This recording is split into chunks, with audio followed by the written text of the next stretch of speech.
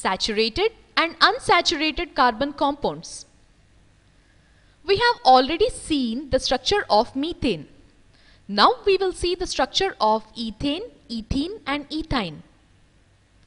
Ethane. Compounds formed between carbon and hydrogen is ethane with a formula of C2H6. In order to arrive the structure of ethane molecule, step 1. Link the carbon atoms together with a single bond and then use the hydrogen atoms to satisfy the remaining valencies of carbons. Step 2. 3 valencies of each carbon atom remain unsatisfied, so each is bonded to 3 hydrogen atoms. Ethene. Compounds of carbon and hydrogen has the formula C2H4 and is called ethene.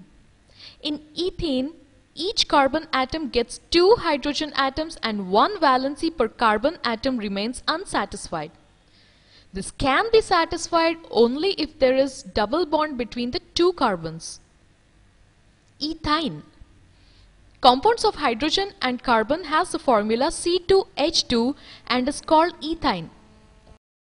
In ethyne, triple bond is necessary between the 2 carbon atoms are known as unsaturated carbon compounds.